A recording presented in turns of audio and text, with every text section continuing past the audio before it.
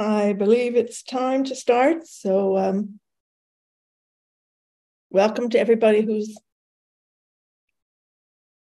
looking at our familiar monument from Manhattan as if he were parting the traffic for us on Fifth Avenue. This statue of General Sherman from the beginning of the 20th century, although it largely alludes to the Civil War. That I looked at last time, but I want to say a little more. I think we will be going all over the place in this last hour of the class. What I want to say about this figure is first, to bring attention to the artist. That's Augustus St. Gaudens, who was considered the sort of the premier American sculptor of the later 19th century. And he had a fine education. He'd also studied at the École des Beaux-Arts in Paris. So he would have been steeped in reverence for the classical tradition. And certainly that is part of the source of his decision not merely to show the general on his horse, but to include the figure who's sort of leading the way, who is Victory. And she's, of course, based on the winged victory of Samothrace, which you saw at the beginning of this class several lectures ago, and on the Marcus Aurelius, which you've also seen. So it calls on the whole tradition of triumphal monuments. The class of people who would have paid for this sculpture, the wealthy Manhattan businessmen and other associates of General Sherman, would undoubtedly be familiar with them. So in looking at this statue, they could frame his exploits in terms of the whole grand tradition of victors and in the grand tradition of art. So it had that extra understanding among those who understood. And then who could not understand that this was a triumphant figure? With the sculptors pulled out all the stops to have that utter nonsense of imagining that the cloak would flare back like that, just in that kind of curve over his shoulder, as if there were a strong breeze on him. And the breeze is part of inspiration, of determination, perhaps. And likewise, that it carries through to the horse's tail that way. And the horse is being so extremely spirited. Now, this I'll pass on from my reading because I know nothing about horses. I usually have my sister-in-law here for that. But evidently, someone who knew the sculptor, knew General Sherman, said there would never be a horse like this because that horse would be falling over. The way the back hoof is up also is, I guess, not really plausible. But which hoof is forward? Well, of course, it's because of this. And you see this one just barely rests on the ground. It's quite explicitly derived from that figure.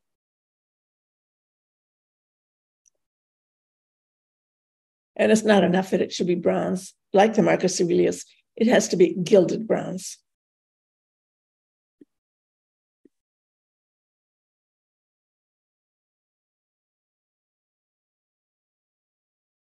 And that very strong contrast with the Gettysburg monument of his great rival, I guess you would say, his enemy, where you have Robert E. Lee on his horse and the Virginia ordinary folk who fought being symbolized down here. Now, it's true the sculptor who did this is not a named figure. So you can say, oh, well, he doesn't, not as good. But if you just look at the image and figure it's not a matter of the artist, you see how completely contained this is, how absolutely still, how stoical he's presented here, as he would be where this is placed, on horseback looking out at his troops who are being decimated because they have followed his battle plan. So it doesn't have any of that heroism. It has just the painful, quiet, inner something.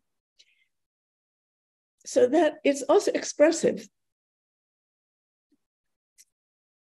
And the expression, of course, is more overt in the men down below in their slightly more desperate expressions on their faces, because this is a monument to men who were defeated in battle, but it shows that though defeated, they fought heroically.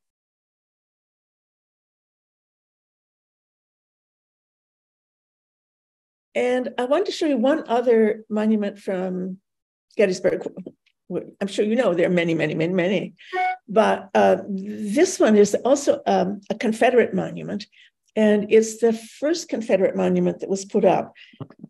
You can sort of make out what the group is down here. It's the Confederate 2nd Maryland Infantry Monument, and it's from 1884, so it's earlier than these others. There's no imagery on this except for, I believe that's just the Maryland State Seal. And I'll show you what's on the back, and also the side. One side has more, just inscription describing what happened, who fought, the whole circumstances of the event. So you have to get up close to it to interact. And the content of this, that's who would know, except those who already know, is that this unit called the 2nd Maryland Infantry, that was painful. And in fact, someone has written in here, saying in here, 1st Maryland changed to, and then the letters that stand out in bold. Because there were, this is a story, there were 2 1st Maryland units. Maryland as a state was on the Union side, and it's just this group of men who confederated to form one unit that fought with the Confederates. So when this monument was put up, they were not allowed to use the name of their unit, the name under which they fought. They said, no, that's reserved for the Union troops. So the commission and in charge of all the battle monuments said, no, we will now call you the 2nd Infantry. So in a sense, this is like there's a monument, but in our modern language of erasure, this is a group that was erased, not only by having no image there for us, but that they lost the name that was their identity.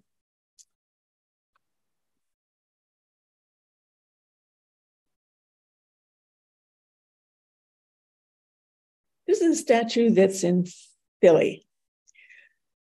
Some of you may have, it would be nice if some of you had said, oh, I've seen that, but I didn't see it in Philly.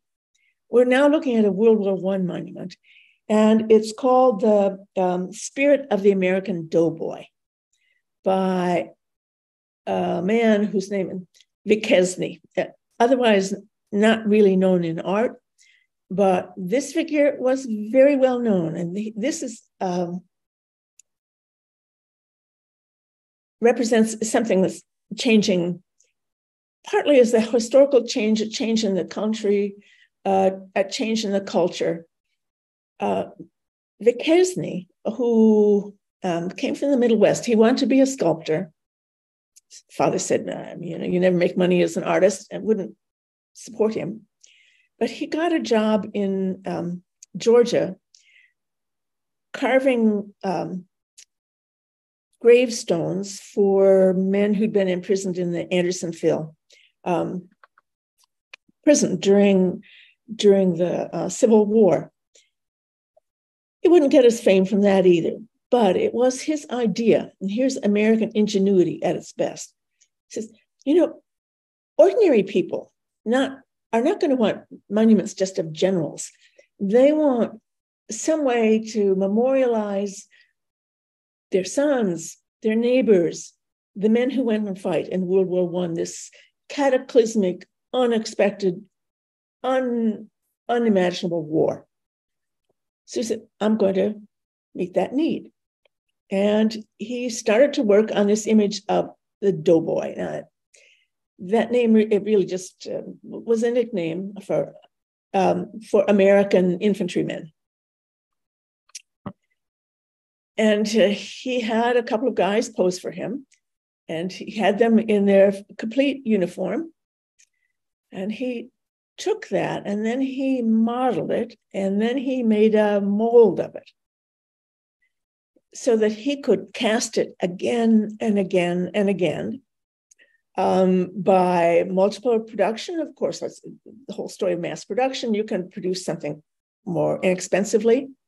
This is not, as with this equestrian Marcus Aurelius, where you had to have molds, piece molds, then reassembled. You didn't have none of that issue about the material.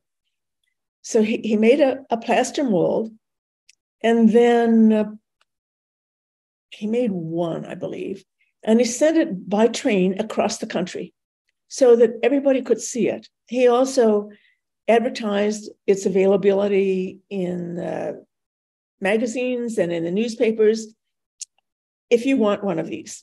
So every time he got an order for one, there was some variability in price, because you could have one where the material that was put into the mold was zinc. That's the least expensive. So you could have a zinc figure, and then once it's taken out, he put a bronze patina on it. Or you could have copper. Now, copper would be a little more expensive because there'd be a sheet of copper put in the mold, and you had to sort of hammer it into the mold instead of pouring it in. And that also then would be bronzed when it came out, and then be put on either a brick or a stone base. So you could determine which price you want. The figures are all 7 feet high, and you could put them wherever you wanted. In his advertising, he patented this. In his advertising, he said that there was at least one of these in every of the 48 states. Now I know there are almost 150 of them that survive. So you get this heroic everyman. The pose, Duquesne thought of this through very carefully. With his upraised arm, what he's holding is a grenade. And it's meant to be a victory gesture. It's not a way as if he's about to throw that grenade. And the victory gesture makes him resemble the Statue of Liberty. So there he is in triumph on either side of him. Well, you can't see it in this one, but I think I could give you another one where you will. There are charred tree stumps and barbed wire. So he's going through the battlefield, or has gone through the battlefield, and there's the bayonet attached to his rifle.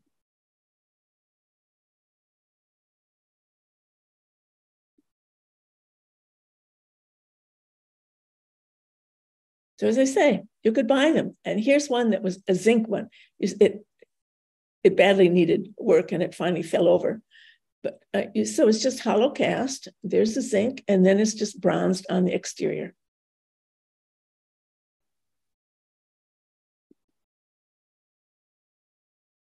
And he also advertised that you could buy this for yourself as a 12-inch figure that was a lamp.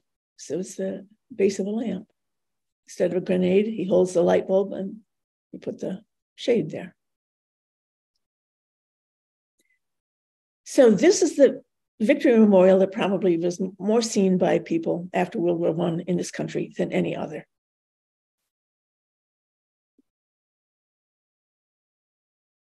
I'm going to go back a little bit more to the Wars of America in Newark in the park, Memorial Park, to say a little bit more about this. Last time, I said, I couldn't tell you exactly the date of this. Now I can give you the date. It is after the conclusion of World War I. This was 1926. And the man who commissioned Borglum to do this was a Newark resident. He made a fortune. He sold furniture, and his main furniture store was on Market Street. But the idea of most of the composition is Borglum's idea, and he talks about what he does. He was never a man to be shy about what he did. He said the whole sword, remember that behind this, there's like a shaft of a sword extending beyond the sculpture, represents the American nation at a crisis, answering the call to arms. And he said he has freely developed the human condition without camouflage or chilling symbolism. Now, that's overstatement because there's plenty of symbolism in here. But in that he made sure to cover the range of people in different social situations and to include women as well as men.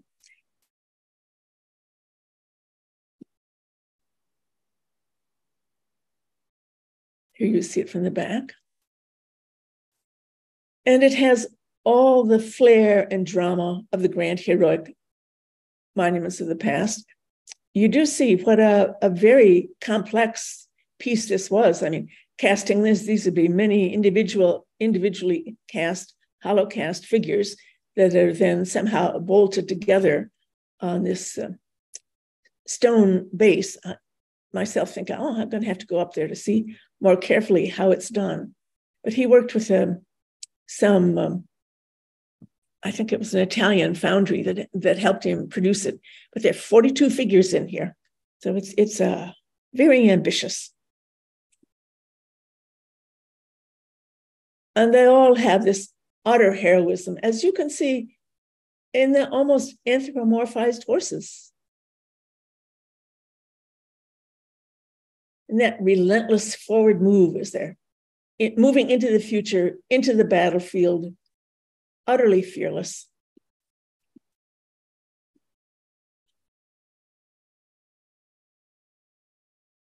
And in the forefront, a Revolutionary War figure and someone dressed in Civil War uniform of the Union. And that is Amos Van Horn, the patron of it all. So his self-portrait. Borglum also put himself and his son in here somewhere. So most of these memorials were privately financed or by groups rather than government. Now, going right to World War II, several quite singular works that weren't created to be war memorials. This is a Coventry Cathedral in the central Midlands in England. This is an early 19th century painting of it. You couldn't see it now because it no longer exists like that. Early in World War II, in the Blitz of England, this was bombed. The whole center of Coventry was destroyed. The spire of the church survives, but the whole body of the church, this is a photograph, you can see is rubble.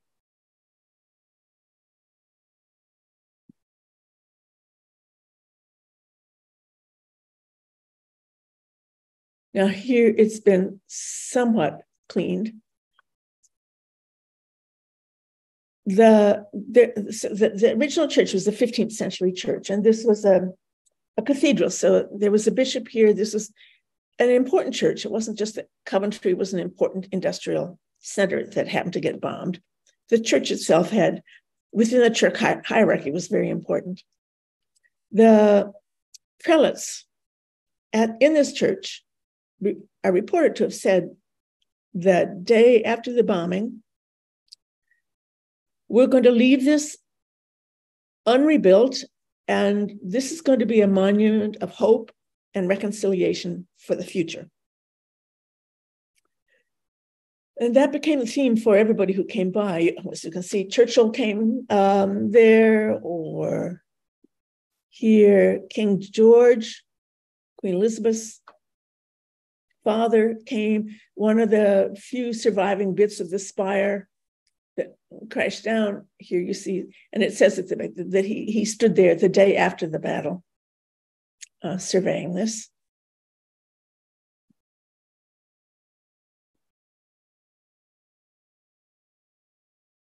Then it was in the late 50s for the first time. There was a decision to make a new church alongside. And there was a fair amount of dissension about this because people wanted this sort of the purity and the starkness of the old church to remain. Well, as you see, its tower does. And this would have been the apse end down here. But no, it was rebuilt, and Queen Elizabeth came to the dedication of the new church. Benjamin Britten wrote the war requiem for that a moment.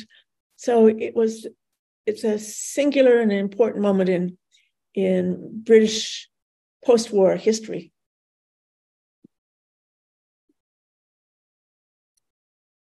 So there's that space now cleared out, and it's for sometimes the events held here for meditation.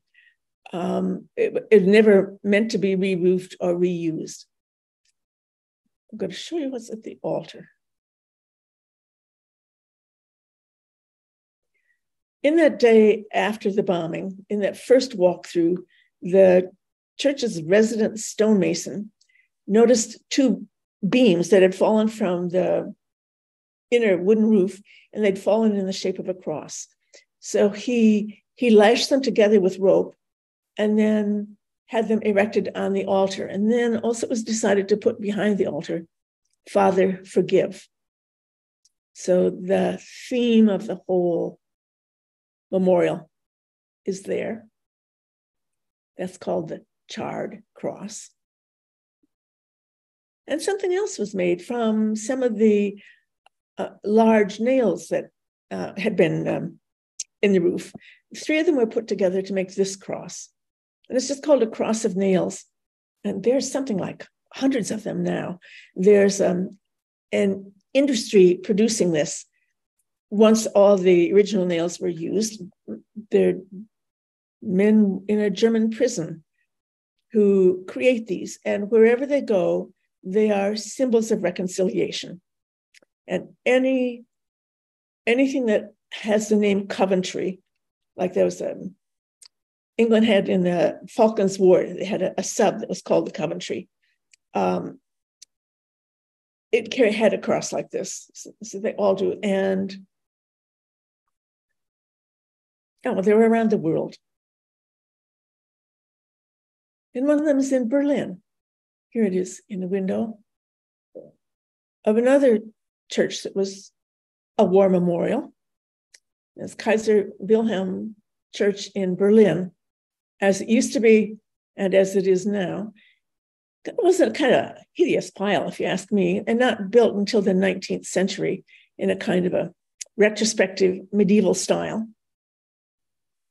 And when it was bombed, just this part of the tower, not the complete spire and base, were all that survived. And the original intention was just to demolish the whole thing, but there was such a public outcry, not something coming from the church, of wanting to keep it, that was such a familiar monument from the center of Berlin while it was still there, even if it's not especially to be treated as a war memorial, which it has been.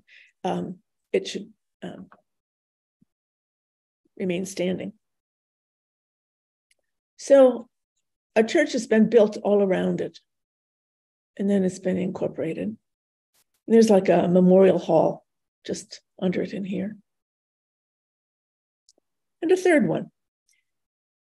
So that, I think that was from Allied bombing in 1943. And this is the one in Hamburg, the Church of St. Nikolai, which is a Gothic revival designed by a British architect in the 19th century. For a while, this was the tallest building in Europe. And this was bombed in 43 also. Again, it's the spire and just a part that survives. And that's a memorial, and it's a peace monument. The final one that's quite different from these and quite horrifying. You're getting the aerial view here, and then I will mangle the name of it. This is in central France. It was just an ordinary, modest, small village. Oradour, Oradour, Sur, S-U-R, Glane, Glane.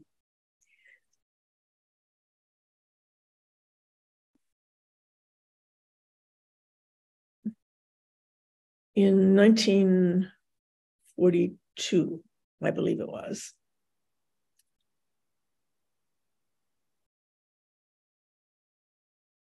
This small village was utterly destroyed by the men under the control of someone that even later the Waffen SS were going to bring to trial for his barbarism in this. But he died in combat before that was possible. Anyway, there had been a rumor that there was someone in this town had been involved in the brutal killing of one of the Wehrmacht members. And so the guy who was in charge of this unit said, what he had done was to corral everybody in the town. All men were, well, I don't want to go too far with the barbarity, but it was totally barbarous. People were rounded up and put in buildings, and then the buildings were torched. So altogether, I think there was something like almost 650 people died and 5 survived, managed to escape. And that town, Charles de Gaulle decided this, we are going to leave this exactly as it was. And that's just as it was. Here you see a bed, the metal frame twisted from the heat. Or from another house, the sewing machine. Now, there are quite often ceremonies where dignitaries from, well, Germany, other countries, they come here also observing this, honoring the place. So this is the whole town as a memorial.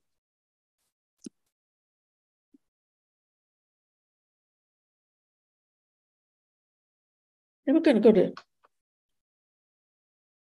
Russia for just a bit. There was that statue of Peter the Great from the 18th century, looking out toward the sea and toward the west, as all of his policies did.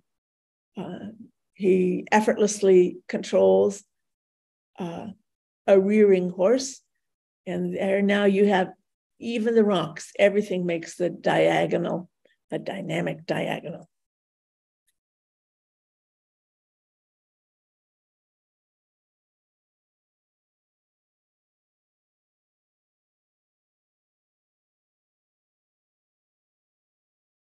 We look at a few, just several Russian World War II monuments.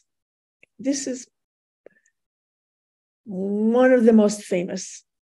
You can see that it's large, and you're going to see that it's even larger in a moment. I mean, you'll more easily see that it's large.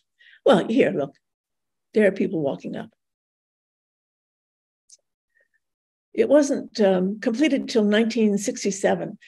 In the way these monuments carry many messages, not just about a war, there's another victory being proclaimed here, which is this was created during the time when Russia had totally recovered. It's the time of Sputnik, of great economic flourishing of Russia as a world power. And so these are then going up, and they are exultant. That's just all they are. They are expressions of the power, the might, the glory of Russia.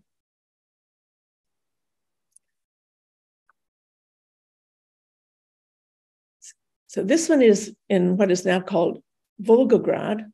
That's on the Volga, but it's the former Stalingrad, where the most terrible of all battles in the Western war was in Stalingrad, more casualties on both sides than any place else. And it was the point at which the Nazis began to pull back. So again, it's a spot where there could have been a tropaeon, but it's to, of course, honor all the dead.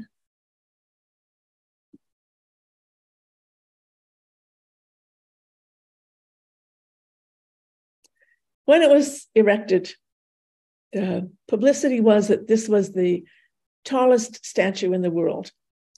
I think that had something to do with whether you figure the base in with it or not, because it's about the size of the Statue of Liberty. It's made out of pre-stressed concrete. It is a technological marvel.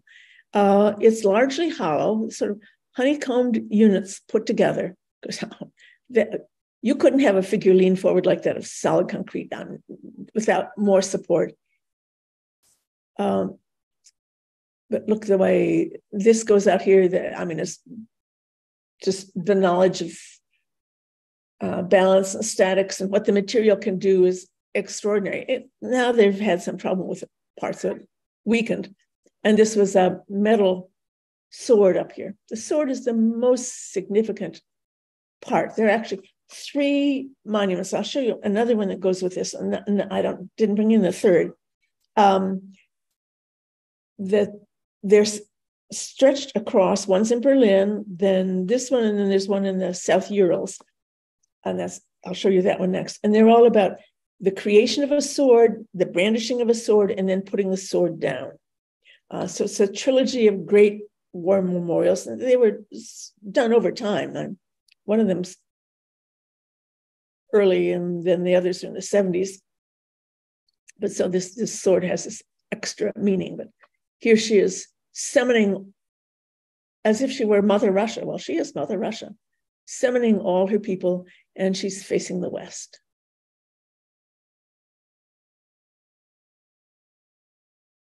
And of course,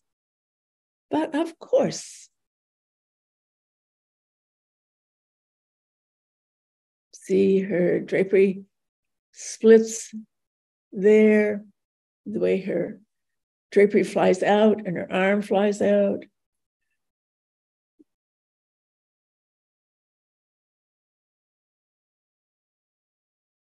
We're going to match it there.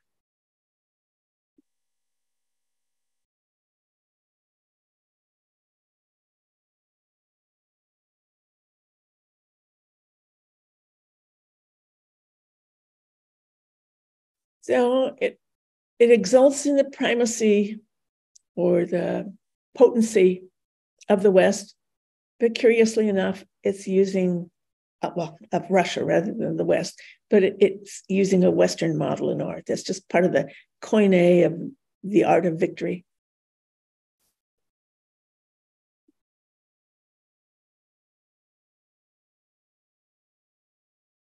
You'll remember that triumphal arch in North Korea, where every stone in that was the equivalent of 1 year in the life of Kim Il-jung. Here, there are 200 steps in the ascent, and that's equivalent to each step represents 1 day in the Battle of Stalingrad.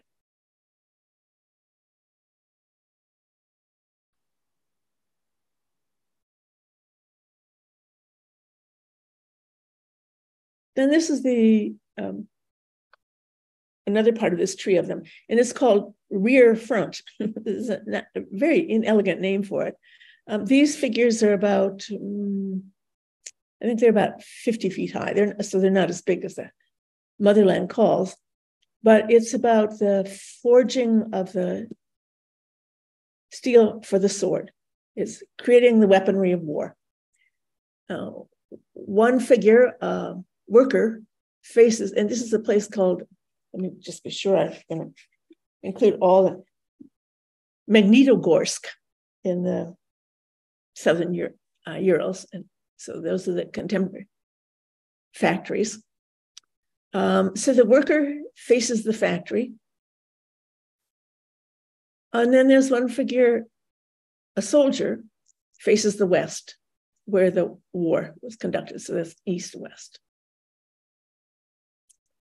These are primarily bronze and stone.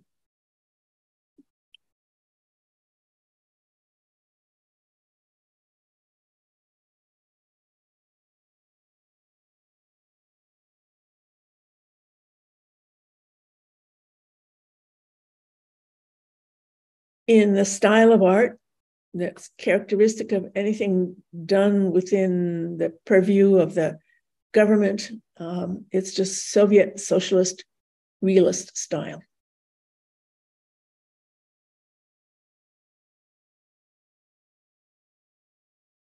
No flaring draperies here.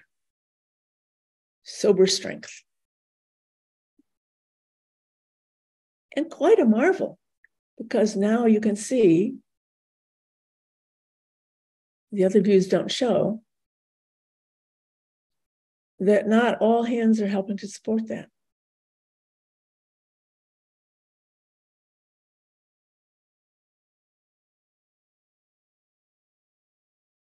One last Russian monument, this in Leningrad, and it's just called the Monument to the Heroic Defenders of Leningrad during the Siege of Leningrad. And this was in the 70s. It's a complete building complex. We'll just look at a little bit of it.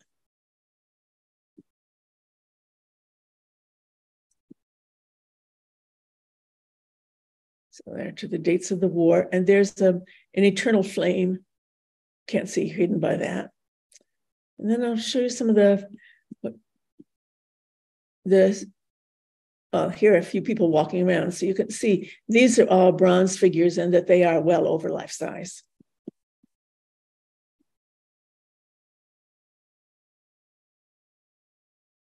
I celebrate both the military and the civilians who suffered such privation and showed such heroism during that harrowing time.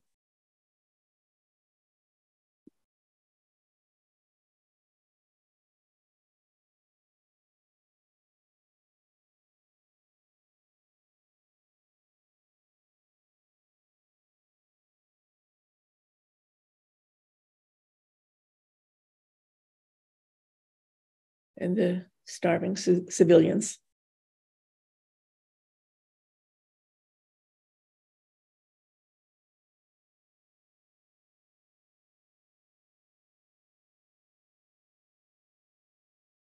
And then we look at our monuments, monuments on the mall.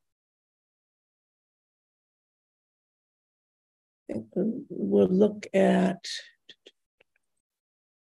this, the DC War Memorial, the World War II Memorial. This was done first, and we'll also look at the Vietnam War. This was created first, this was second, this, then this, We'll look at one that's not here too.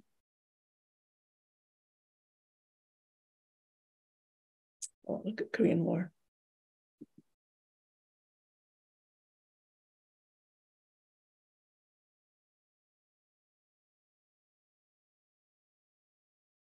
This is quite a change from the sort of like testosterone steeped images we were just looking at. This is the memorial for the District of Columbia. It's the only one for something other than a nationwide unit in the mall. And this was from 1930. And you see, it's extremely reticent. It just goes back to neoclassical form. It's a little bit like it's based on a Roman round temple. And the Pacific quality of this was that even when it was designed, it was like, this can serve as a bandstand. So the whole, the Marine Band, I think, can fit in here. Now it's a great spot for weddings, evidently. But the names of all those who had died, I think, I don't know if it was just in World War I, don't remember, but the names of the dead or those who fought in World War I are inscribed on the base. And other than that, there's no imagery.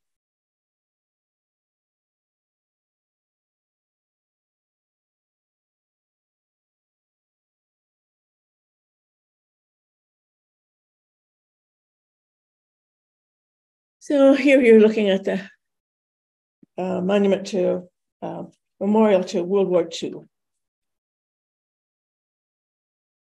This was dedicated in 2004. I frankly, let's just say, am not enthusiastic about it. There was a lot of, so here it would be here. There is government involvement in this, anything this large.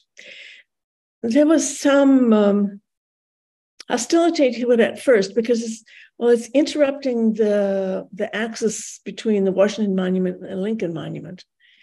And they will have to deal with that. This is the only one that interrupts that whole prospect.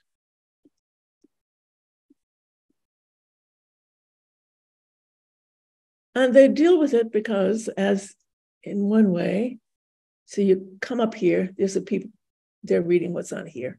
Then we'll look at some other views. So you see it's a series of steps. You come up to this ellipse, then there's a fountain with water well, and then there are sprays all around. On cross axis, two, as it were, triumphal arches, curve back here, which we'll see. And then we'll look at a little more. There's much more on the outside. This tries to do everything, including countering the objection to its placement on that axis. So I'm going to read what was written there, because to my mind, it also almost, let me see what I put it there.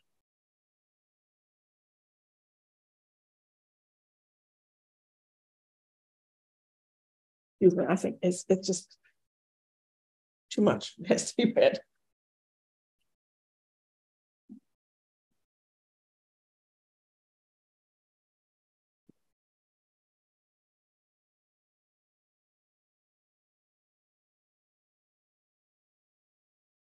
Okay.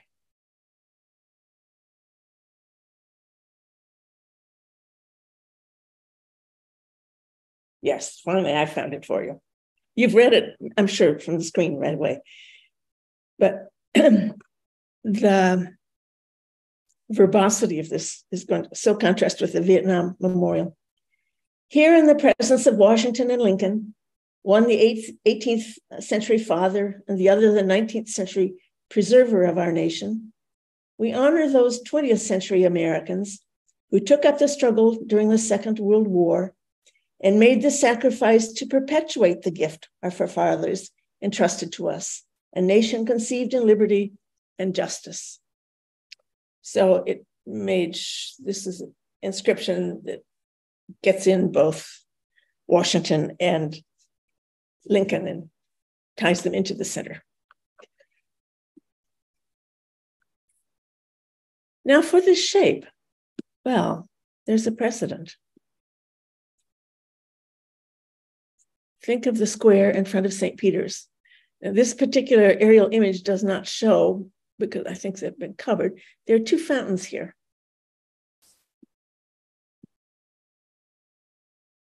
As there are two fountains here.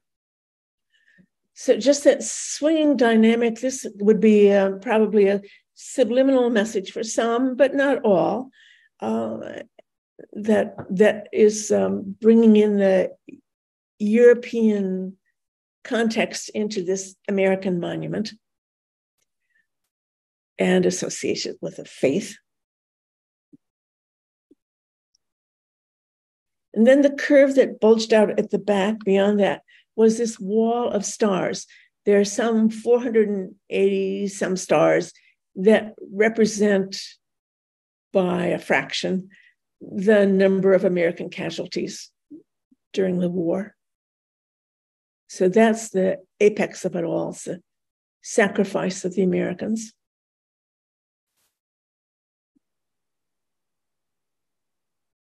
And then around it, you have marching these, they're like steles or like cenotaphs, maybe. I think. Now we're looking at the cross axis of it.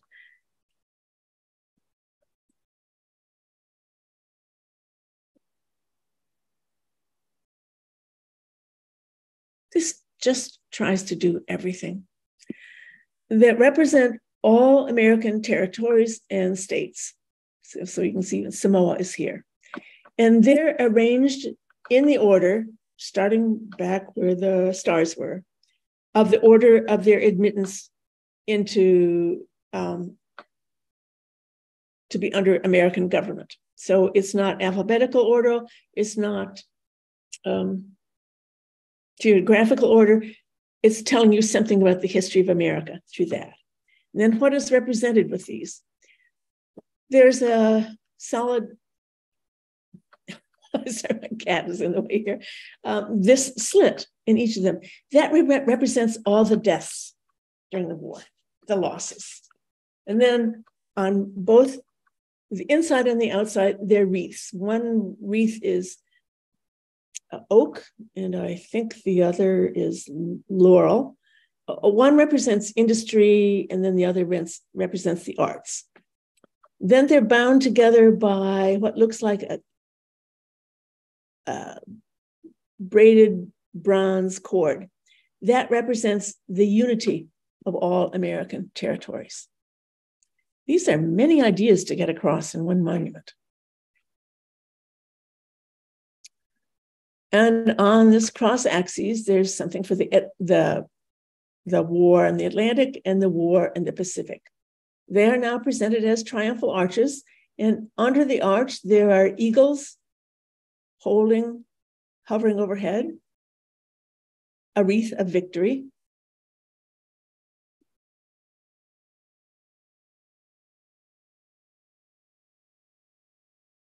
And on the floor beneath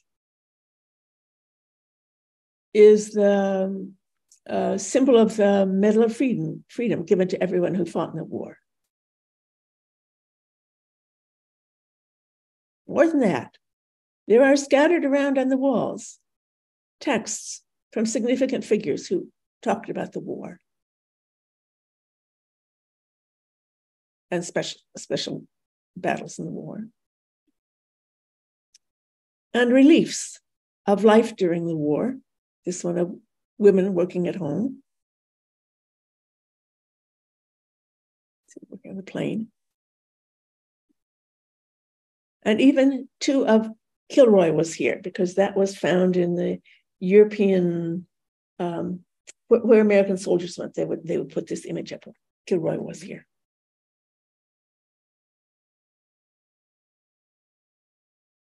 So it tries to tell something about everybody's experience everywhere in the war. And well, as I say, I don't find that particularly effective. As opposed to the extremely laconic, but I think very effective, Vietnam Veterans Memorial. Now here, it didn't have to meet government standards initially. It was the veterans themselves who commissioned the college senior Maya Lin to design this. I mean, no, it was an open proposal, and she won it. It was a blind submission, so that until she won it, no one knew it was just a college student. These are part of her drawings for it.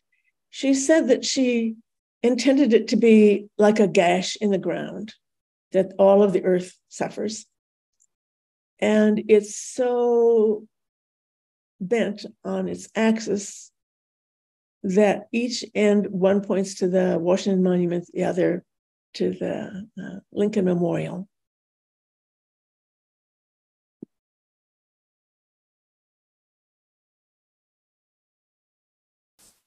And it's the names of all the many thousands of people who died in the war.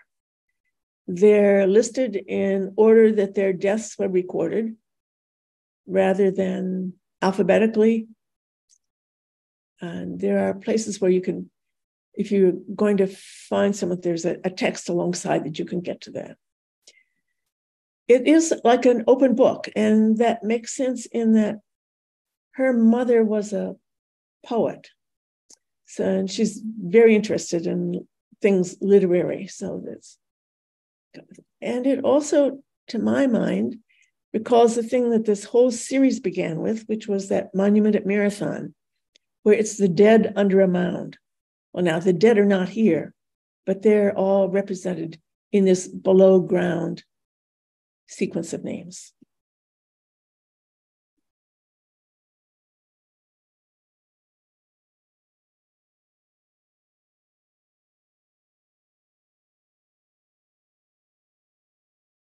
So like a book, you start by reading the right-hand page. Here it begins, 1959, and it goes in columns. And then it starts at the small end over here on the left, it works up to here, ending down here, 1975.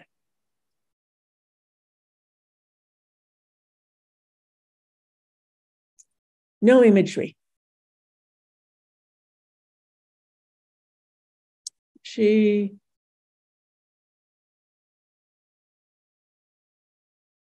explained that because this is so unlike almost everything we've seen, except that one monument from the 2nd Maryland unit at Gettysburg. She said, this way, when people come and they see the name of someone they know, everything they know about that person can come to their mind. There's no attempt at trying to present the generic heroic figure or the suffering figure or any figure that the totality of that person can come to you. So it's as if you're meeting them there. And that's why you see so often people touching this with the name. There's some symbolism in this, even with the names. The little divisions here, these indicate people who are known dead.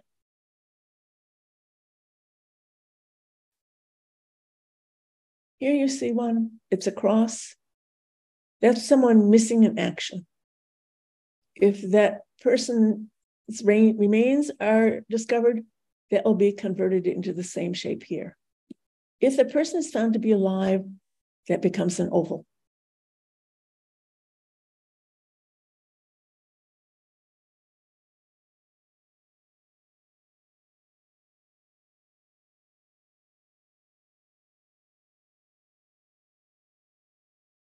Now, for many people,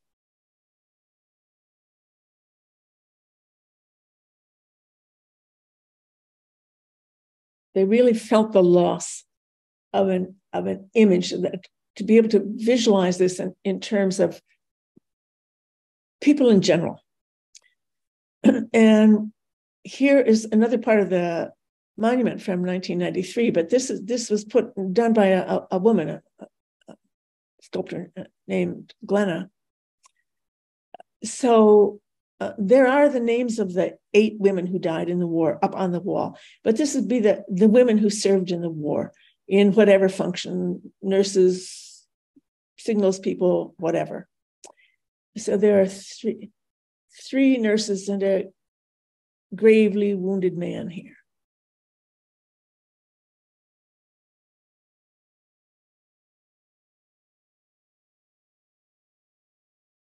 It too, seems to me, calls on the collective memory of collective Christian memory of sacrifice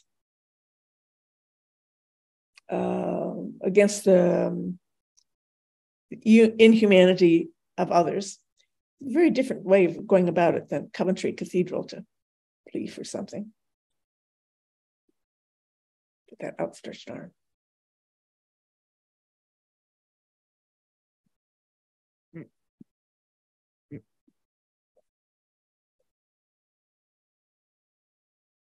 You could almost call this socialist realist style. Then the Korean War monument. Just do this really, really quickly.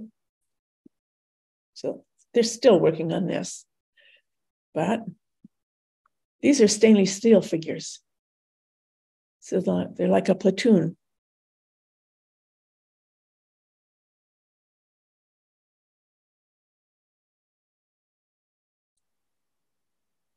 So in our age of virtual reality, this is getting closer and closer to virtual reality. It's as if you can walk among them.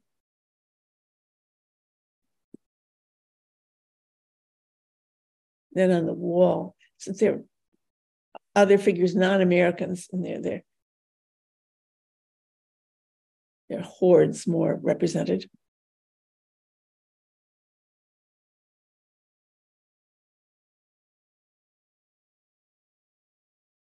They're the reality. Oh, no, I know we just have 3 minutes. I'm going to pass beyond that. Because someone said last time, what about monuments to women? Yes, there are, but they're all created very recently. Here's one from the Gettysburg. It's to all women who did anything before, during, or after the war, the Battle of Gettysburg. It's based on a historical figure, a woman who with her husband had been caretakers of the cemetery there. And then while her husband fought, she and her very elderly father took care of the dead and buried a number of them. And here she is shown 6 months pregnant and still doing that. So that's a quite realistic one. And then I finish with this one, which is very strange. Also early 20th century. This is in Whitehall in London, to all the British women who fought in the war, conceptualized as if you're looking down a hall where women who performed so many different duties have just hung up their uniforms. So there's no person. There's a text on the side wall, which we can't see here, that's in the typescript that was typeface that we used in World War II ration books. But here.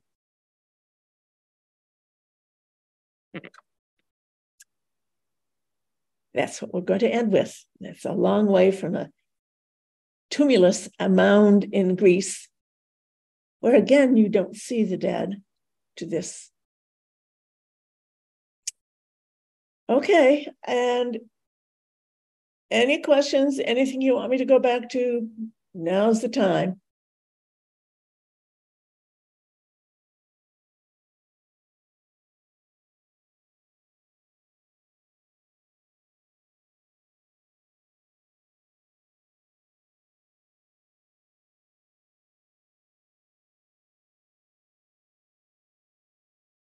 I guess I should assume, therefore, there's no one who has anything you want to follow up with,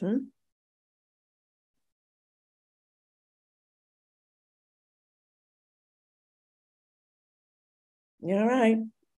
Goodbye. Thank you, Thank Maggie. you.